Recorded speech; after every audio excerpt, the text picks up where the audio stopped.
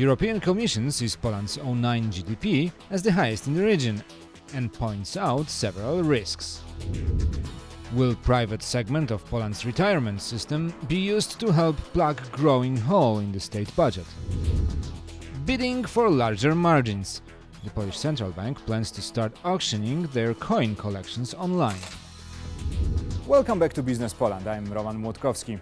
This time we meet on the trading floor of Warsaw Stock Exchange, where the biggest European IPO this year just took place. PGE, Polska Grupa Energetyczna, is energy producer and distributor. We'll tell you more about the company and outlook for the stocks later in our show.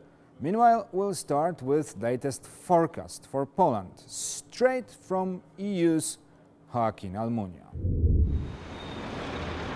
2 p.m., the Warsaw city center. It might not look like the fastest capital in the EU, but it may very well be, as the Polish economy is still growing despite the shrinking economies of its neighbors.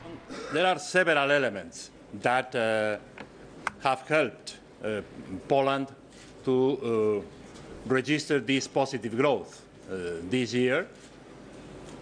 The depreciation of the zloty, the degree of openness of the Polish economy is lower than in other cases, and Poland has a strong internal market, national internal market, with close to 40 million people.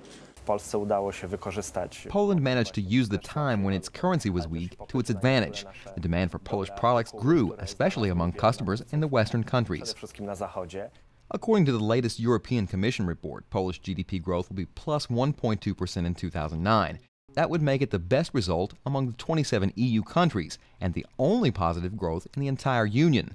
EU countries as a whole will show negative GDP results of around minus 4.1%. This is an optimistic report.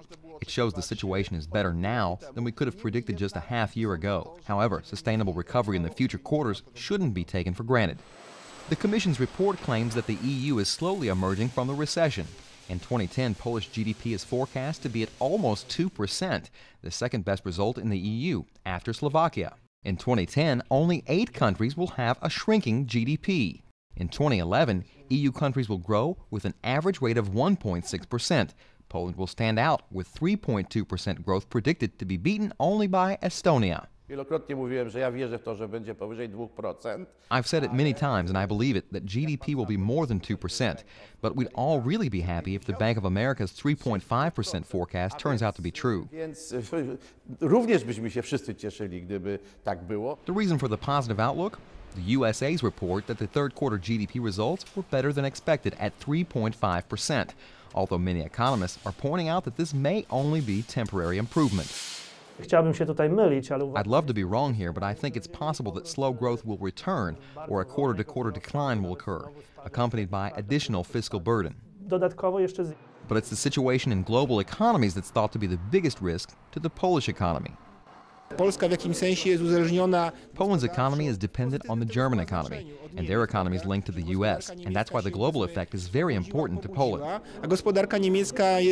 Add to that mix the zloty exchange rate. If the zloty strengthens, exporters in Poland earn less, and that's why the cautiously optimistic forecast for Poland in the next few months may be the most accurate. Whichever forecast for Polish economy you might take, you will always run into discussion about public finances and the debt.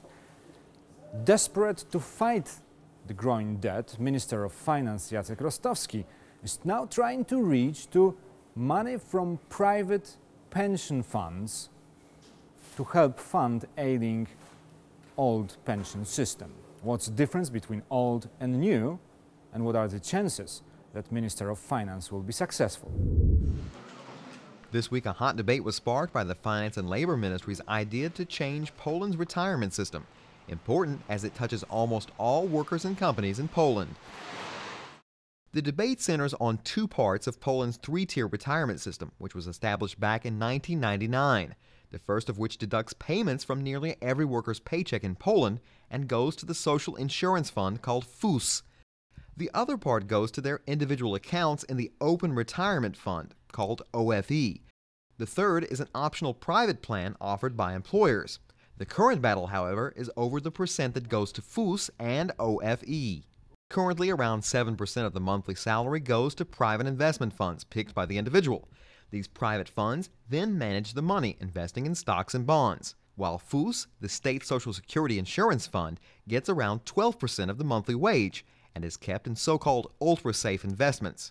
If the finance and labor ministers have their way, the OFE investment contributions would simply decrease to 3%, and the social insurance payments would increase to 16%. Government officials support the plan, saying it's in the public's interest, and even bragging that it will be better. This plan will benefit those who retire in the future. The future retirement pension will increase in the long term. In fact, they'll increase substantially every year. However, the idea of the government putting less of their earnings into their individual retirement accounts has both experts and citizens alarmed. I'm speaking out not only as a retirement fund manager, but also as a future retiree. I'm horrified. We want to see a concrete draft with concrete solutions as well as full calculations that will prove that taking money from the OFE into the Social Security system is beneficial for the citizens. Now I know I have my retirement account and some money is deposited there. With the new solution, I'm scared I don't know what's happening to my money. But by funneling the OFE contributions into the Social Security Fund, the government could save an estimated 13 billion zloty that would otherwise have to be paid by the central budget. It comes as the government is dangerously approaching the legal limit of 55% of public debt to GDP and looking for ways around the problem. But that would put the government on a road to abolish the pension reform of 1999 and take Poland back to the old European system where money collected from future retirees are directly paid out to current ones. The project prepared by Minister of Finance and Minister of Labor sparked outrage among Polish economists. Here's what former central banker Professor Krzysztof Rybinski had to say. Poland is still a relatively poor country, and for a poor country, 60% public debt will be a burden. And then there's a question what to do not to breach 60% limit. Should we do reforms, which is the positive thing, or, as it is done today, creative accounting, which seems to be done by the government. Yeah, let's talk about creative accounting. Very hot potato in the last couple of days in Poland, this proposal to raid the private sector pension contributions and put it into a public pot. You and a lot of other economists are up in arms about this. Yes, we are preparing an open letter to Prime Minister to stop doing what they're doing, stop depriving individuals in Poland from the private savings in the private pension system. Poland was praised for years for having one of the best pension systems compared to Chile or other countries that reformed the pension systems. And now government is spoiling this achievement in order to artificially reduce fiscal deficit in 2010. But so, if this private sector pension pot is raided, surely that has ramifications for the stock market, for investment in government bonds as well. Exactly. If they do it, perception of Poland would fall. Investors would not like Poland as much as they do right now. Pension funds will not invest as much in stock exchange. I think it's a wrong idea, and we should not destabilize the situation in order just to artificially reduce fiscal deficit. Reforms are needed. And as we said in the beginning of our program, the reason why we're meeting here on Warsaw Stock Exchange is the largest IPO in Europe this year. PGE, Polska Grupa Energetyczna. Błażej Karwowski is watching the event. A lot of interest from international media about the IPO. We talked to the former president of Warsaw Stock Exchange, Wiesław Rozłucki, and he said that this is just the beginning. We're going to see a lot of IPOs like that in 2010. So a big lineup of IPOs in the next months coming here in Warsaw. Let's hear what he has to say. I hope that the free float of PGE will be increased. It's hard to say when, but there are other companies. Another electricity company, Tauron, is in the pipeline, but the market also waits for PZU, the biggest insurance in Poland, one of the biggest insurers in Europe, and the date of debut on the Warsaw Stock Exchange is scheduled next year as well. When you're talking to international investors or your business partners somewhere abroad, do they have the knowledge that such companies, like the largest insurer, the largest energy producer, are still on sale here in Poland?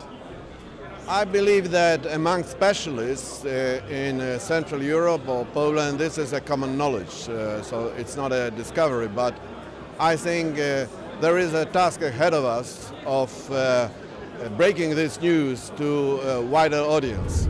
That was Wiesław Rozłucki, the former CEO of the Warsaw Stock Exchange, talking to us earlier. Now for the market update. With indices fairly flat, the highlight of the week was the first day of trade of PGE. As expected, the stock surged. It gained 13%, making it the largest Polish company on the Warsaw Stock Exchange. The company, which produces 42% of Polish energy, is set to join the Blue Chip WIG 20 index very soon. The index itself gained just 0.09% on the week. Some of the financials weighed on the market with disappointing Q3 results. That's it from the Warsaw Stock Exchange. I'm Błażej Karwowski. That was Błażej Karwowski. Thanks, Błażej. And now, finally, this is one zloty coin. By the way, that's something that you see flipping through the screen in between of the stories. If it was made of gold, probably private collectors would crowd in front of National Bank of Poland. The central bank wants now to use internet auctions to sell those things instead of seeing people crowding in front of their offices. Is that a good idea? Well, as usually, discussion goes on. Waiting in line at Poland's central bank NBP will be a thing of the past for coin collectors, as NBP has launched a new online way of buying new issues of coins. Normally we issue a coin in a series of 100,000, and that's a lot. So we said enough, we don't want to further increase the supply to meet demand. We want to implement market rules and establish prices to distribute coins. The NBP wants to lower market prices by holding auctions, where the bid price becomes the price at which the bank will sell the coins to individual collectors. But coin dealers feel cut off, because previously they were able to buy coins at a discount from the bank and then sell them to customers. Afterwards, they may find that difficult. If I have to buy all the coin collections at auction, there's a chance I might not be able to get all of them, and that would be worthless for me, as customers want complete sets. But for the NBP, it's simple business. Selling coins at internet auctions allows the bank to get the best prices and skip the middleman. Companies were buying up most of the coins, then selling them via internet auctions. Some of them were sold a year after the coins were minted, and at a nice profit.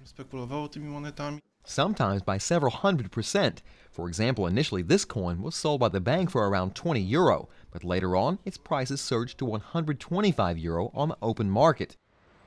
But some coin collectors in Poland are elderly people who don't use the internet at all. So NBP assures those collectors they'll be able to use the paper forms to bid for those sought-after coins in Poland. And that's all in Business Poland this week. I hope you've enjoyed our show and you'll join us next time to see what's hot and what's not in Polish economy. Meanwhile, stay tuned to CNBC.